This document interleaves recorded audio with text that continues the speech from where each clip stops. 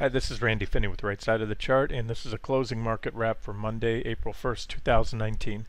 This one will be brief. Yet again, my focus remains on the weekly charts. That's why we were up today. We had a decent lift in the markets, but I'll go over a couple key levels to watch. We pretty much closed right at, if you recall, the level I've been watching here is the top of the recent trading ranges, and we had that spike from Thursday before last after the FOMC meeting.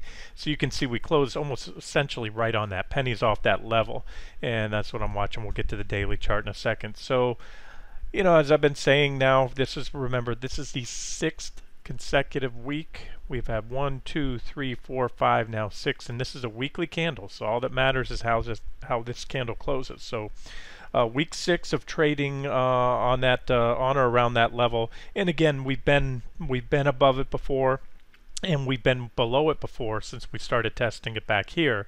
Today's only Monday. The week is very young. We'll see where this goes. Bulls certainly have the potential to build on this and print a nice big green weekly candle. But again, it's not over till the fat lady sings, and she doesn't come out till 4 p.m. on Friday.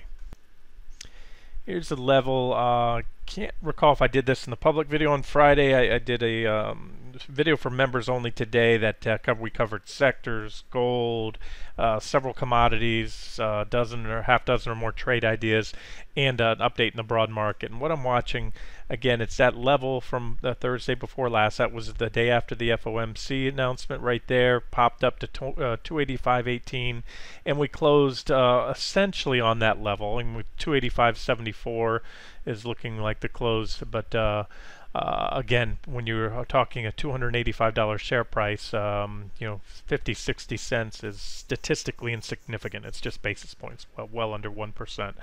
All right, so in the bottom of the range again is about 277.53. That excludes, and that includes all the recent reaction lows, and excludes just 2 candlesticks. On that third candle, we popped back and closed above it. So that's the range right there. And today, if we're playing the game of who won today, well, certainly the Bulls won because they lifted the market by, over 1%.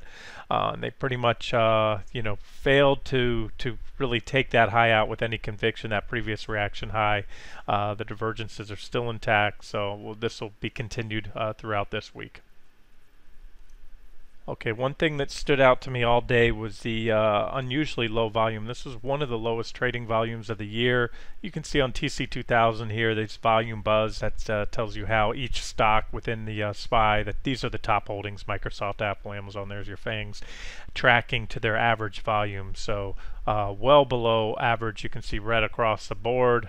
Bank of America was up, only Bank of America in the top, 25 or so holdings, top 30 holdings, and then almost average volume on JP Morgan. So that's something to note. When we look at QQQ, same story.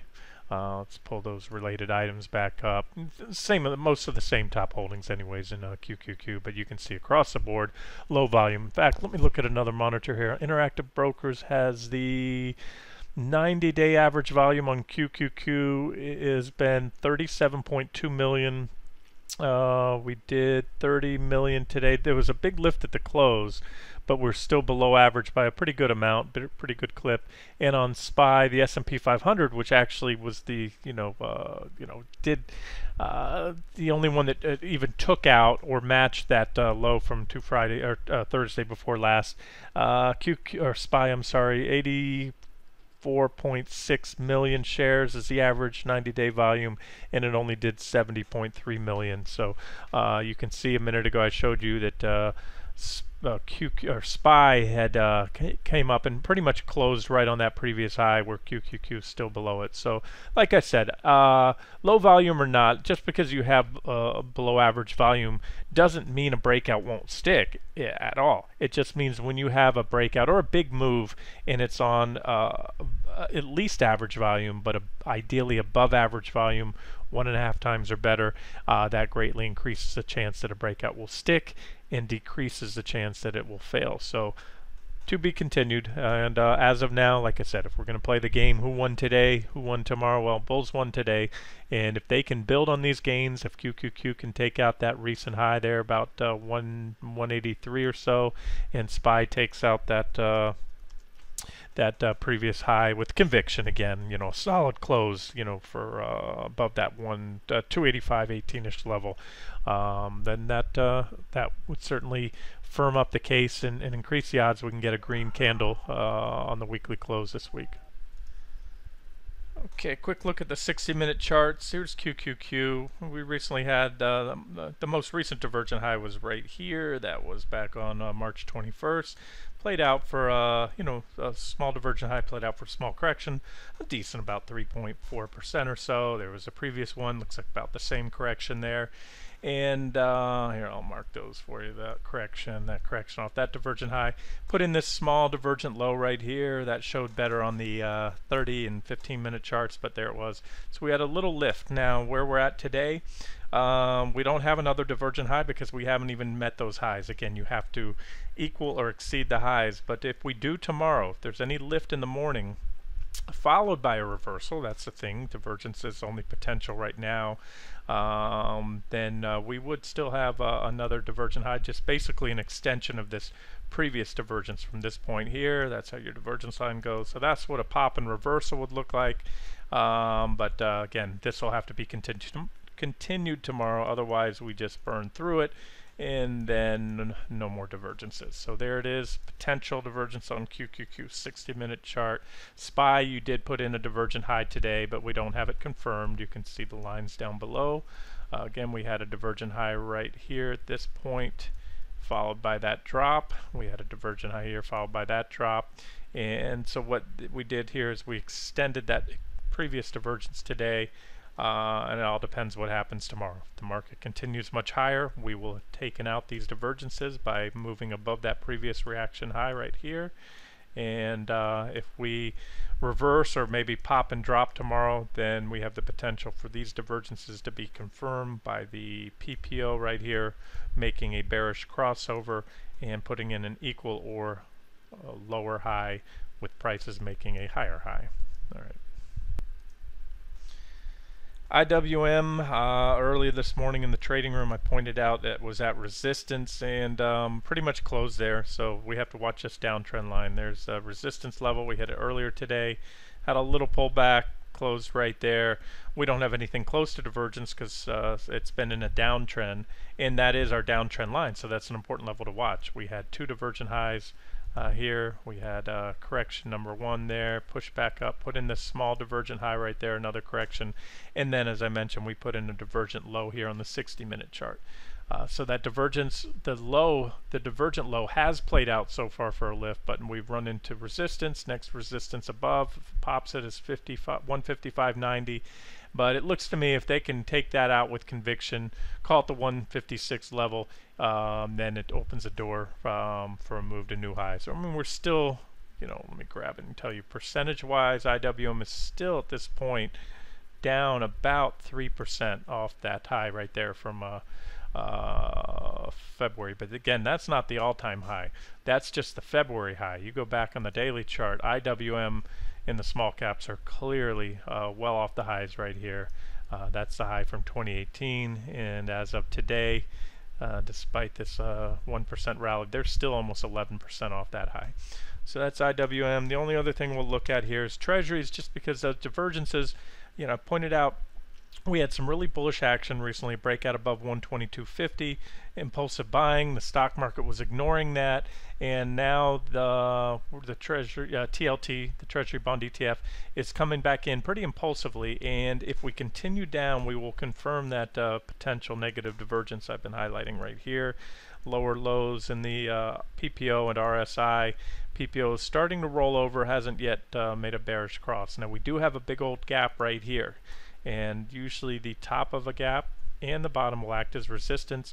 But as I said, based on this breakout, we could easily come in and back test this breakout here. That would just be normal typical TA move, a breakout, come in to back test it, and if we successfully hold it, come on up. And that's what I think will happen, whether we get the back test or not. If the divergence is confirmed, I'll have to really look at this chart.